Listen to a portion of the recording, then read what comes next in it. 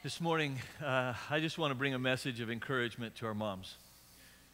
And I want you to know how much we love you and how much we honor you. Because as moms, your role, your influence it is hard to overstate the importance of what you do as a mom. And we also honor you because what you do as a mom is incredibly challenging. And so I just want to speak a word of encouragement to all of our moms today. To start with, I want to share with you a fun little write-up that has the answers that elementary children gave to these following questions of why God made moms. So the first question is, why did God make mothers? Well, she's the only one who knows where the Scotch tape is. Mostly to clean house, boo, and to help us out of there when we were getting born. Now, I'm not sure where. I'm just reporting here. Why did God give you your mother, and not some other mom? We're related. God knew she likes me a lot more than other people's moms like me. What kind of little girl was your mom? My mom has always been my mom and none of that other stuff. I don't know because I wasn't there, but my guess would be pretty bossy. They say she used to be nice. What did mom need to know about dad before she married him? His last name. She had to know his background, like, is he a crook? Does he get drunk on beer? Does he make at least $800 a year? Did he say no to drugs and yes to chores? Why did your mom marry your dad? My dad makes the best spaghetti in the world, and my mom eats a lot. She got too old to do anything else with him. My grandma says that mom didn't have her thinking cap on.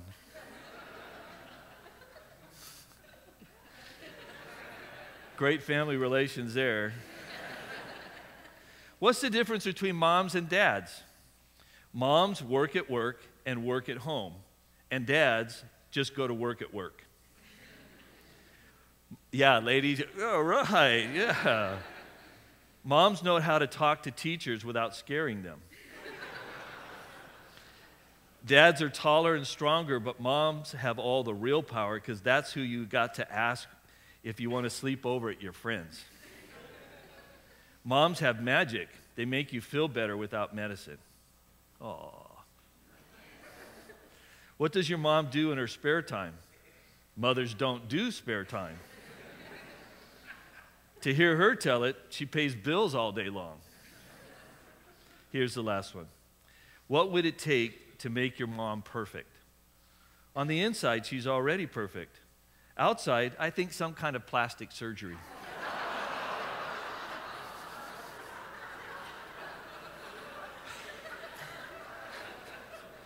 And the last one, in answer to this, what would it take to make your mom perfect? Diet, D-I-E-T, D-I-E-T, diet, you know, her hair. I dye it, maybe blue. And then mom would be perfect. As I said before, moms, I just want to bring just a genuine, sincere word of encouragement to all of you because of the importance of what you do and because of the challenge of what you do in raising children. It's next to impossible, as I said, to overstate the importance of what you're doing, moms, as you raise your children. William Ross Wallace lived in the 1800s. He was an American poet, and he is best known for his poem, What Rules the World? And you'll recognize the final two lines of each of his stanzas in his poem. In fact, when we reach those, would you read those with me here on the screen? Blessings on the hand of women. Angels guard its strength and grace in the palace cottage hovel. Oh, no matter where the place. Wood that never storms assailed it, rainbows ever gently curled. For the hand that rocks the cradle is the hand that rules the world. Infancy's the tender fountain, power may with beauty flow. Mothers first to guide the streamlets, from them souls unresting grow. Grow on for the good or evil, sunshine streamed or evil hurled. For the hand that rocks the cradle is the hand that rules the world. Woman, how divine your mission here upon our natal sod. Keep, oh keep the young heart open always to the breath of God.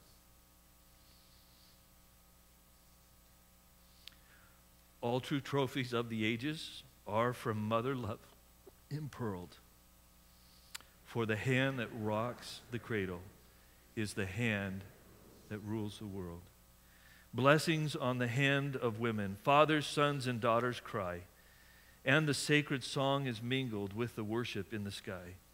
Mingles where no tempest darkens, rainbows evermore are hurled. For the hand that rocks the cradle is the hand that rules the world. What was Wallace's point? He was highlighting the influence that mothers have in shaping the lives and the character of children. Moms, you are shaping the lives of those who are made in the image of God. What an awesome, awesome privilege and responsibility.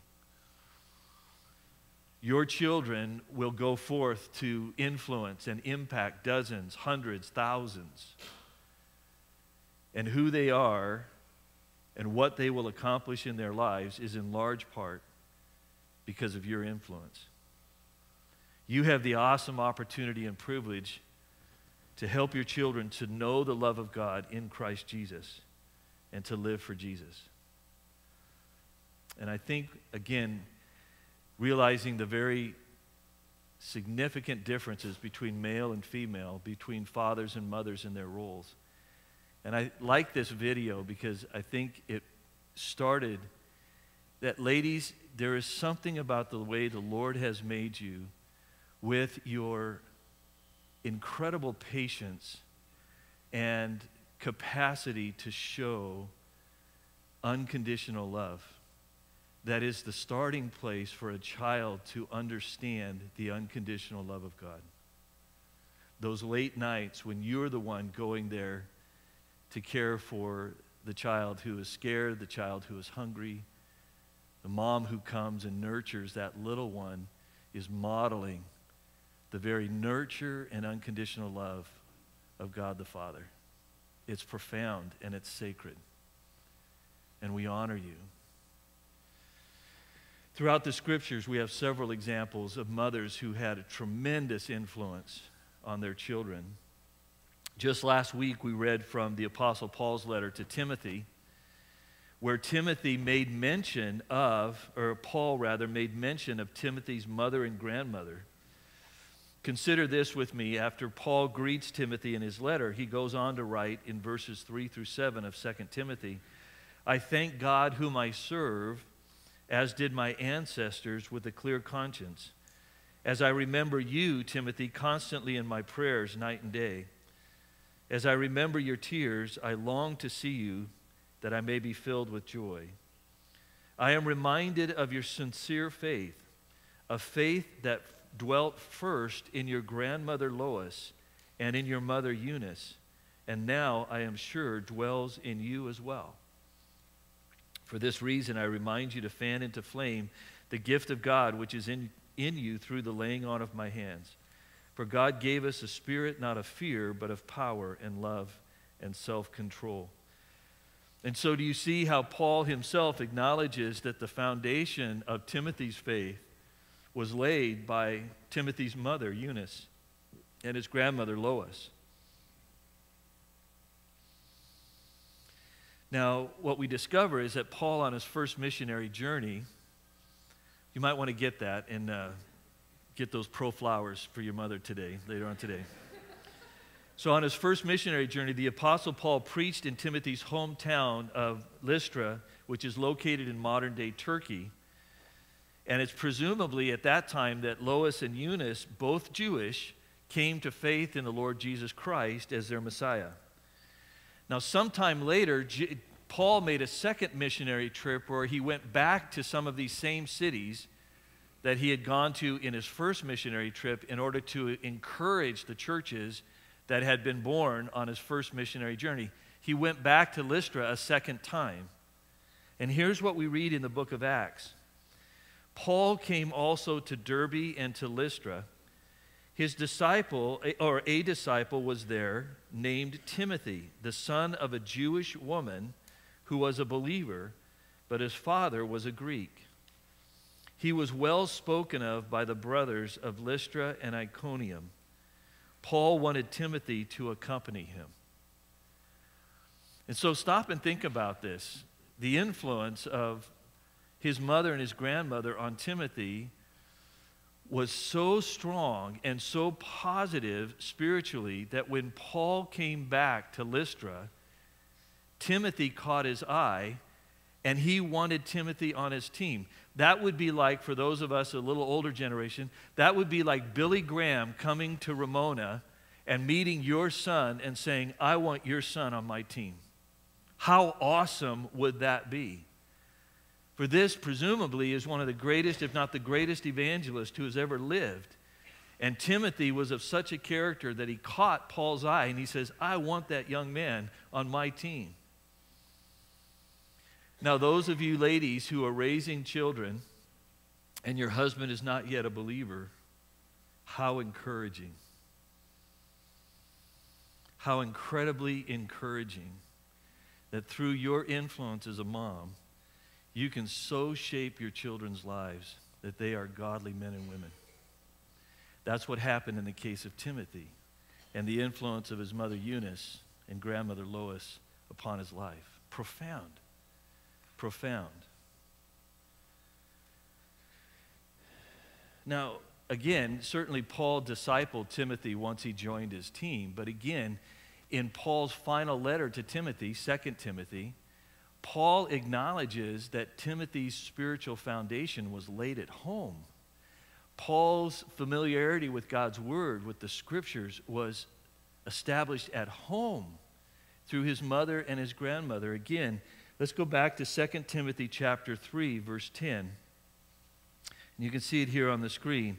Paul writes to Timothy, you, however, have followed my teaching, my conduct, my aim in life, my faith, my patience, my love, my steadfastness, my persecutions and sufferings that happened to me at Antioch, at Iconium, and at Lystra, which persecutions I endured. Yet from them all the Lord rescued me. Indeed, all who desire to live a godly life in Christ Jesus will be persecuted, while evil people and impostors will go on from bad to worse, deceiving and being deceived. But as for you, Timothy, continue in what you have learned and have firmly believed, knowing from whom you learned it, and how from childhood you have been acquainted with the sacred writings, which are able to make you wise for salvation through faith in Christ Jesus. All Scripture is breathed out by God and profitable for teaching, for reproof, for correction, and for training in righteousness, that the man of God may be complete, equipped for every good work. Where was it that Timothy was first introduced to God's word? In his home. By whom? His mother and his grandmother. They laid the solid foundation. And on that foundation, then, God used their ministry in Timothy's life to shape him into a godly man who, like Paul, would have great impact for the Lord Jesus Christ. How encouraging. And you know, as I listen and I have conversation with so many of our mothers within our church family, I am so blessed by what I am hearing, the young moms who are really discipling their children with great wisdom and great impact. And it's exciting. It is exciting and a blessing to hear how you are raising your children in Christ. I want to encourage you, as I know Kathy wants you to encourage, right over there, there's a reason why she put that sign on that door, Kids Library Entrance, because she's amassing resources, DVDs and books and so on, that will be a huge help to you as you disciple your children day in and day out. It's ways of engaging them in stories that center on Christ, center on Christian men and women who have lived for Christ. DVDs that have to do with apologetics. Why do we believe what we believe? What's the evidence? And these are all assets and resources that we want to make available to come alongside and support you in your influence upon your children for Christ. So make sure that you avail yourselves of these resources that are available. So moms, we honor you because what you do is so very important. We also honor you because what you do is so incredibly challenging. Now, I've shared in the past that there were times as we raised our 3 children that I was absolutely amazed at Kathy's patience with our 3 kids. Particularly when they were young and they were always in need of something, and it was always usually right at dinner time. The world was just coming apart for our kids at dinner time, you know. And just to watch the way Kathy handled that with patience, and I thought to myself on a number of occasions, if it were me, I would have lost my mind, or as Nate so eloquently put it, I would have killed one of my kids. I just don't have that capacity. And I love my kids to death. In some situations, I will. But I was just absolutely amazed because, and particularly those of our moms who are raising little ones, that is just flat out hard work. Caring just for their basic needs, right? Keeping them fed, keeping them clothed, training them in just basic humanity, and meeting their needs and their bumps and their bruises and their squabbles and all of that is just incredible amount of work. And then what compounds that in this day is we live in a culture that devalues motherhood and implies that if you're not working outside the home, you're not working. Well, that's insanity. And then we live in a culture under the god of this world, Satan, that hates you women. Going clear back to the garden, that enmity that God said he would put between you, or the serpent, Satan, and the woman, that's been our history. And it still is the situation in the world today. You are hated by Satan because through the woman came the Messiah. And then we live in a world that increasingly attacks our children and wants to destroy them. And so what you do as a Christian mom in discipling your children and just caring for their basic needs day in and day out, and then you're on the front lines of spiritual warfare with your kids, what you do is incredibly challenging. And it is amazing.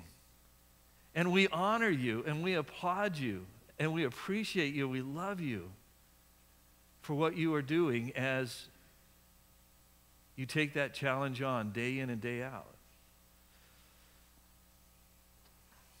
And I can imagine, like all good-hearted people who want to do what is righteous and want to do what is good before the Lord, that there are days when you wonder to yourself, am I doing this right? Am I doing this right? Ladies, do any of you have that? Do you ever question yourself and wonder, am I doing this right, or am I like the worst mom in the world? Any of you ever had that thought before? Okay. Every day and twice on Sunday, right? Yeah. Well, bless you. Bless you. Because in that, you're expressing a humility rather than an arrogance. And now I'm going to say something to our older moms, perhaps those who have raised your children and you've launched your children. Older moms, our younger moms need you. Do you hear me? Our younger moms desperately need a relationship with you older moms. They need your experience. They need your wisdom. They need your loving kindness. They just need somebody older who has already navigated these waters of parenting to just talk to hear them, to listen to them, and to offer those pearls, those apples of gold. But just your love and your support and your encouragement.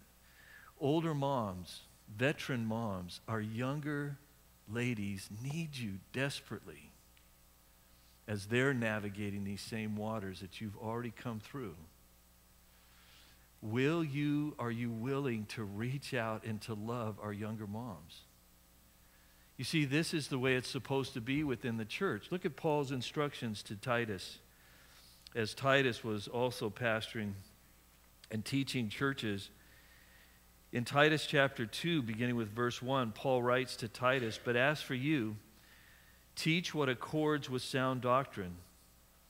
Older men are to be sober-minded, dignified, self-controlled, sound in faith, in love, and in steadfastness. Older women, likewise, are to be reverent in behavior, not slanderers or slaves to much wine. They are to teach what is good, and so train the young women to love their husbands and children, to be self-controlled, pure, working at home, kind and submissive to their own husbands, that the word of God may not be reviled." So what is the vision of the church? That the older women are what? Disdainful of the younger women, because they're from a younger generation that's screwing everything up, right? The older women are to be what in relationship to the younger women? Teaching them, training them, encouraging them, loving on them. And so this is where I beg you, older veteran moms, please, please, please, please choose to reach out to our younger ladies. To reach out to our younger moms. And my wife Kathy, and she didn't ask me to do this, I am doing this because I believe in it. She's put together this coming summer a play day on Tuesdays here on the church campus. If we can go ahead and throw that up there, Steve. This is a play day. It's an opportunity to make new friends, enjoy good conversation, and let the kids run out here on the playground in the grass area. But it's designed as a place where young moms can meet other young moms, and then older moms can come and meet these young moms and begin to build relationships with one another. It's not that you're going to have a friendship with every young mom who's there. We know that you can't force those, but you will connect with one or two.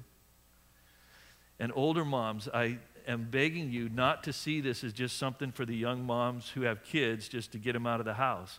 This is an opportunity for you to come and love on their children, meet their children, but also love on these younger ladies, these younger moms who need you. Kathy, do you want to say anything about that? Or okay. You know, if you cried a little bit, you'd probably seal the deal.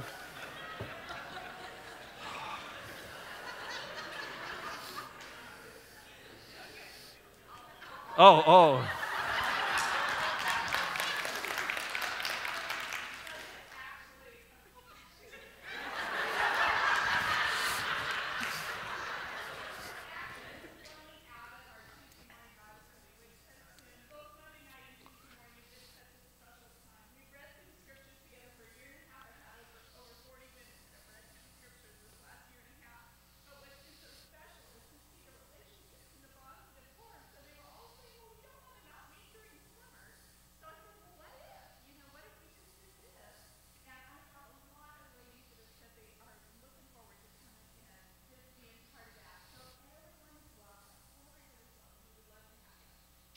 All right, thanks, honey.